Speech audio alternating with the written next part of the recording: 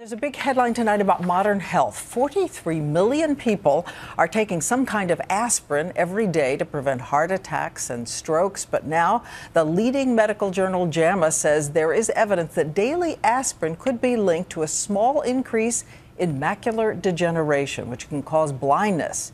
A lot of questions tonight. ABC's chief medical editor, Dr. Richard Besser, is here. So exactly how much? What did this study show? Well, it was a study out of Australia. They looked at 2,400 people for 15 years and found that aspirin doubled your risk of macular degeneration, which, as you said, causes blindness.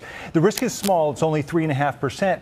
But if you add that to what we know about aspirin causing internal bleeding, you really need to make sure you're someone who's going to benefit from being on aspirin. So all the people who are being given aspirin, who take aspirin, thinking it's for their health, where do you start tonight? What do you ask your doctor when you go in? Well, I mean, clearly, if you've had a heart attack or stroke, it can be life-saving, so you need to be on that drug. The next thing, you want to know if you're at high risk. So to find that out, did someone in your family have a heart attack or stroke at an early age? Or do you have other risk factors like smoking, high cholesterol, high blood pressure, diabetes?